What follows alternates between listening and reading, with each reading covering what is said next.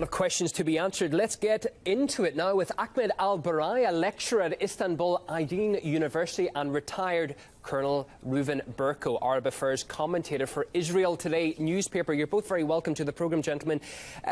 Reuven, can we begin with you, please? Israel has praised the move, but surely the almost universal global chorus of criticism against the move proves that it's not the right decision. Well, I believe this decision is very important, despite the fact that, as far as I remember, from historical point of view, the kings of the dynasties of Israel never got consulted with Erdogan or any other regime in the world at the time. They put the Israeli capital in Jerusalem at the times of the Kingdom of Israel, a long history. And by the way, I never heard about Palestine, even not in the Quran. So Palestinian people are very important. We want to create a Palestinian state, the first time in history, as side by Israel. But unfortunately, Jerusalem is like a wife. You can't share a wife. You already got married with Jerusalem 3,000 years ago. So this is a ridiculous demand by the Palestinians. As to the fact that Al-Aqsa is very important to Muslims all over the world, we really respect it. And by the time Muslims are exploding mosques all over the Islamic area here in the Middle East, Al-Aqsa Mosque is the most guaranteed place, very safe, very secured, and everybody can make his worship there.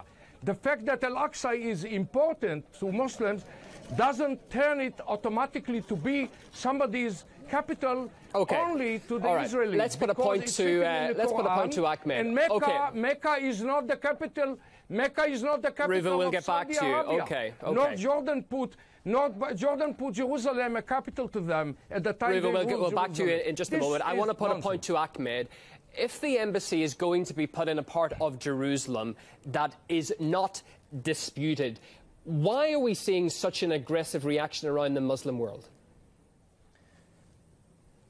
First of all, it is ridiculous, in my opinion, to speak about Palestine is not mentioned in the Quran, then the Palestinians have the right to speak.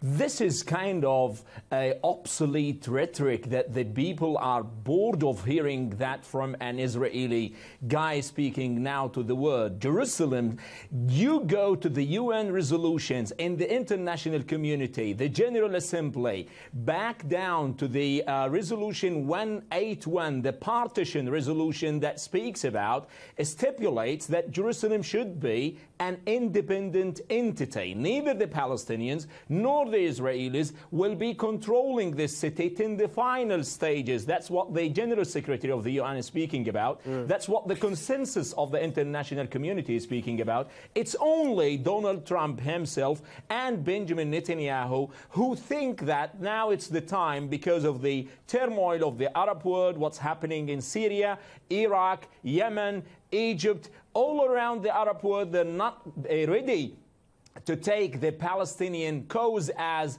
a priority, and that's the time they're going to seize this. For the Muslims, not only with the Muslims, for all the Abrahamic religions, it is a very important place. It's one of the most sacred places for Judaism, for Christianity, for Muslims. But the Israelis are trying to say it's exclusive only for the Israelis. I want to put one of the points. I want to put one of the points to Reuven that you made, Ahmed. Is this legitimizing, Reuven, what many, including the United Nations and most legal scholars, considers to be violations of international law on Israel's part?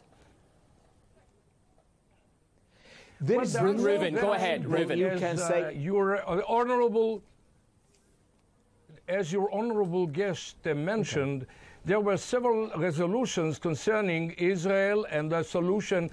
But unfortunately, the Palestinians never accepted it, and even Arab states at the time didn't accept it, and they waged wars against Israel using terror, which has been turned to be the only one startup the Palestinians have contributed to the world. And from that time on, they are using terror to achieve political achievements. They never accepted the resolutions made by UN. So now you want us to go back to square one, on which they never accepted it because circumstances are changed afterwards. It's ridiculous to mention this, but I want to tell you, to emphasize one thing. Since there never been a Palestinian state, the Palestinian capital should be everywhere, going towards a solution in the future.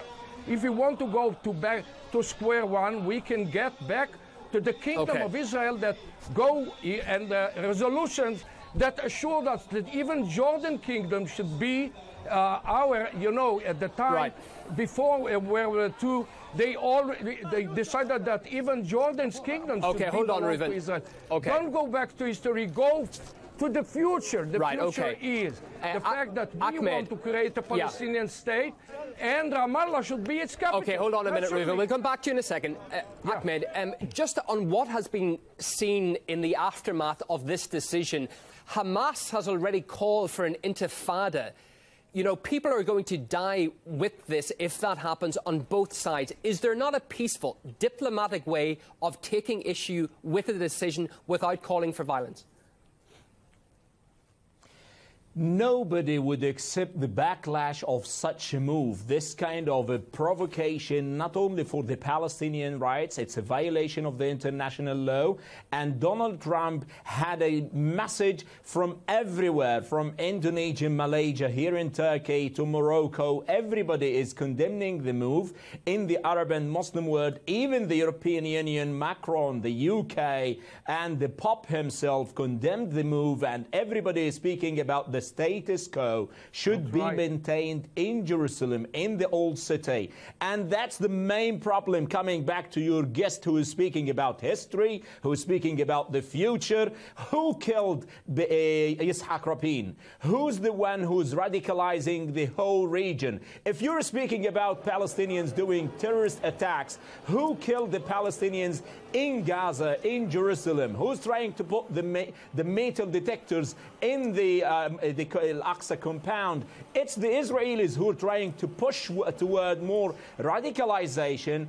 The Palestinians have the full right to resist peacefully against what's happening in their own land. They have the right to be in East Jerusalem according to the international community resolutions. Okay, we can get bogged down with saying who killed who in this situation. I think we can all agree that it's a horrific last number of decades in the region. But Reuven, given the backlash that Israel will now face from its neighbours, is allowing the US embassy to relocate to Israel, to Jerusalem, more trouble than it's actually worth? Because we saw Tel Aviv being the de facto capital.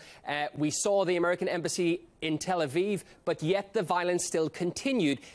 Will it not only get worse if it moves to Jerusalem? Not at all, sir, not at all. I'll tell you why. Actually, if speaking about status quo, I want to reply to your honorable guest. Well, briefly on that point, please. Is kept in Jerusalem. You are mixing, you are mixing between sovereignty and religious law and religious freedom of worship. Israel is the only state that maintains religious freedom for all prayers in Jerusalem. The status quo is very seriously kept in Jerusalem. Now the Islamists are threatening, and that's why your government, your prime minister is sorry, you can't disturb me. I won't allow you to disturb. In Jerusalem. Now, that's Jerusalem is not in danger. About, right? The real danger is Mecca and Medina are in danger by Iran. The Arab people, the Arab nations understand now that the aspiration of Turkey to renew the Sultanate, the Khilafah, the Ottoman Empire is bullshit. Nobody will accept this on one hand. And on the other hand, everybody understands that Iran is threatening Mecca and Al-Medina. This is the real threat. Jerusalem is a very secured, the mosque is very secured. Jerusalem is the capital of the Jewish state. Sha'a man shaba wa aba man aba, as they say in Arabic. Okay, we're running out of time here. We're literally running out of time. Hold on, Reuven. Of worship. Israel is the only state that allows this. Okay, we're running out of time. Both of you can sum up your thoughts now if you wish. We've got 30 seconds each. Ahmed, let's start with you. The United States, Donald Trump, and Israel think that this is the right time to make this kind of propaganda. Iran is the only monster who has expansionist policy in the region. That's why the Sunni countries represented by Saudi Arabia, Egypt, other moderate countries should be fighting against Iran.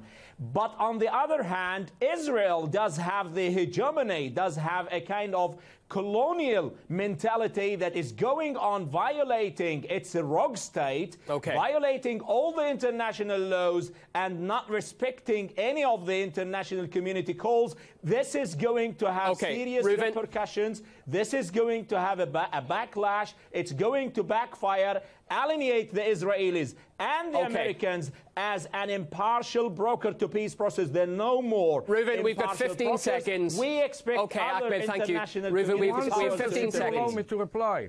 Go ahead, we have 15 seconds. Sir, I would finish my idea in emphasizing that Al-Quran Al-Karim gives this promised blessed land to the sons of Israel. Those who fight this God's will will never You're good.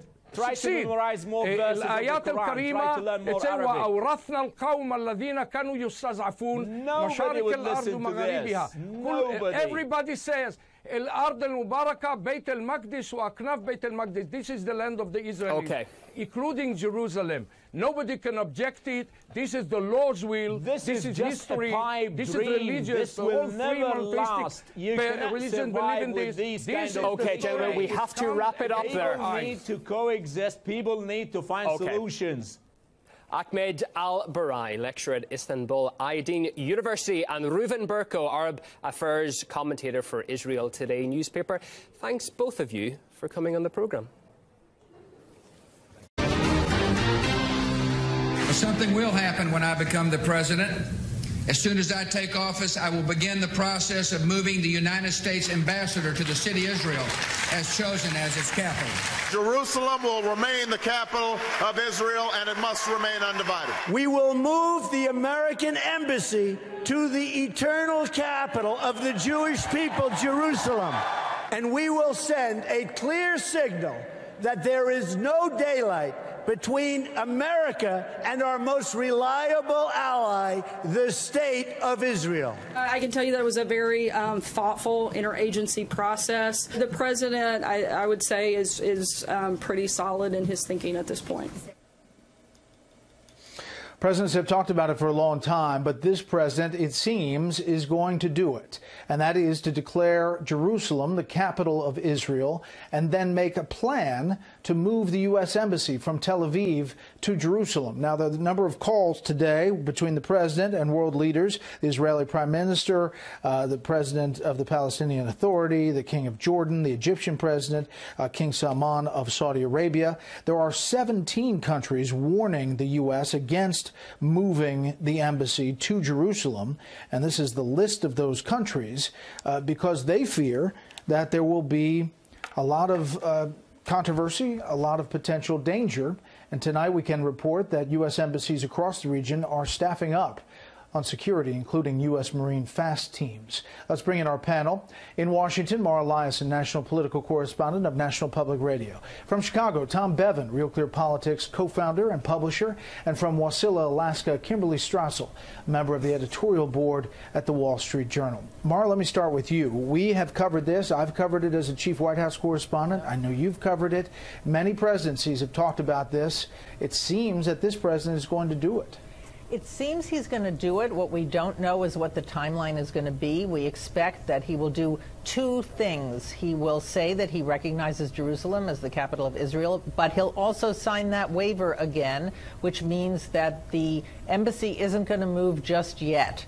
It might take several years to do it. And the question is, given all those countries who are against this move, with the exception, of course, of Israel, the president will be fulfilling a campaign promise. He'll make his base very happy, conservative Christians, members of the Jewish community, but I don't know exactly how this increases the momentum for a Middle East peace deal. To that point, H.R. McMaster, the National Security Advisor, speaking to Chris Wallace on Fox News Sunday about this.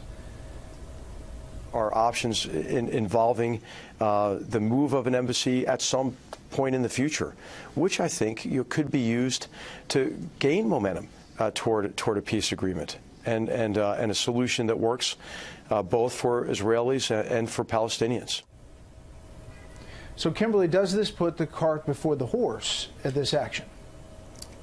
No, I think McMaster makes an underrated but important point because, look, one of the sticking points always when you get to an Israeli-Palestinian negotiation is this question of Jerusalem.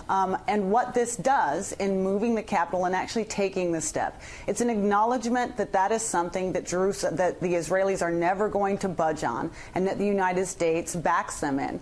And it's also a way of highlighting that the Palestinian focus on this has been an obstruction to moving ahead in negotiations. So there is an argument to be made that if you get it done and get it over with, you lay the groundwork to then move forward. Tom?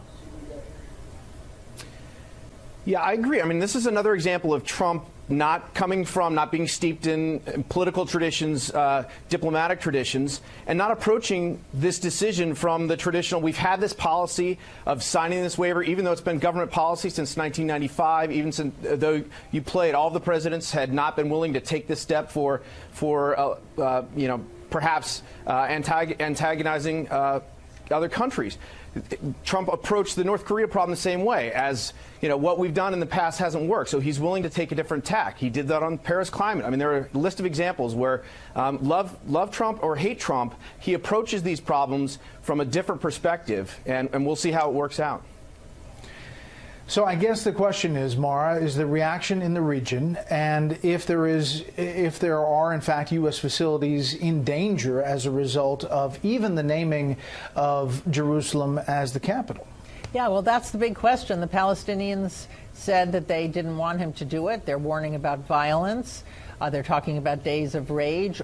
The Saudis, who are Trump's new best friends in the region, didn't want him to do it. Turkey said this would be a red line for Muslims. I mean, we don't know yet what the reaction is going to be. People are warning about a possibly violent reaction. We'll find out. But I think the big question is, when McMaster says this might make it easier or open up some options, what are they and what is the plan? The president says he wants to make this ultimate deal, but we have never heard a lot of details about what it would be or even a framework. Kimberly, last word on this. Yeah, this also just gets to credibility. As has been mentioned, a lot of presidents have said they're going to do this, and they haven't followed through. And as every foreign policy expert will tell you, there is no greater currency, no greater negotiating power than a country has when it actually does what it says it's going to do. So with any luck, by actually effecting this move, the president gains a little bit of credibility in that peace process if he's going to go forward with it.